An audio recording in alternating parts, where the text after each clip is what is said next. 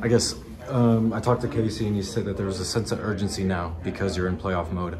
You know, do you feel that throughout the entire team, both on offense and defense? Yeah, like the urgency, I feel like it's nothing new, you know. For me, I always want to win. Like I always try to playoff mode, but now it's kind of like emphasized now. Like it's like we really got to win and we're going home. So just the urgency between the team, like we just got to keep that and just keep going, trying to win these games. How did you see the team prepare for this week offensively?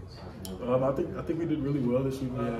We followed up Michigan with like good practice and stuff like that, like throughout the week.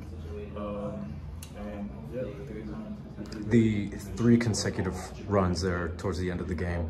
In your opinion, I know you have nothing to do with this, but would you have done the same thing in that sort of situation, or would you have tried to score a touchdown in that play?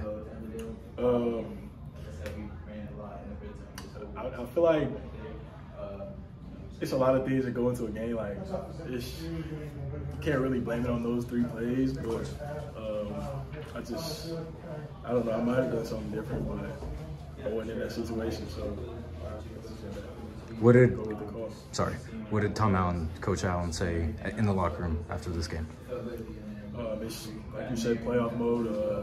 Just keep going, keep fighting. I know we gotta win these games. That's really like what I'm focused on, like winning these games and stuff like that.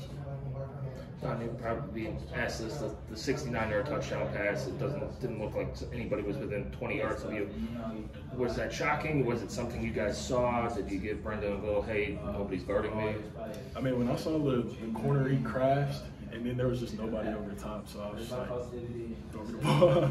Is it one of those where it's, "Oh my God, I'm so open, please catch it," and or you're just it was smooth, easy.